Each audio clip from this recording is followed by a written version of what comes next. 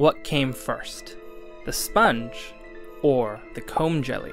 This is one of the most heavily debated questions in evolutionary biology, and its answer could completely change the way we think about animal evolution and the origin of complex tissues like muscles and nerves. The first scenario is the sponge-sister hypothesis, and it suggests that sponges are the earliest deriving branch of the animal kingdom, and that comb jellies are more closely related to all other animals than sponges. The other hypothesis is called the ctenophore first hypothesis, and this suggests that comb jellies are the ones that came first. You see, sponges, unlike most other animals, don't have muscles or nerves, but comb jellies do.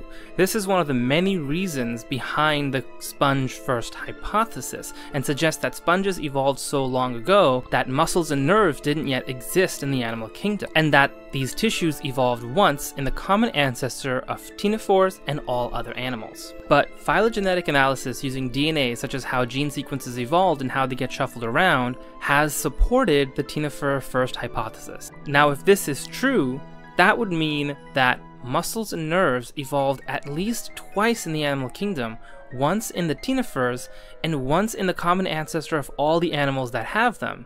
And that's all of them except for sponges and this weird group of animals called Placozoa. However, there is also DNA evidence for sponge first. As it stands, the debate is ongoing and there's no definitive answer.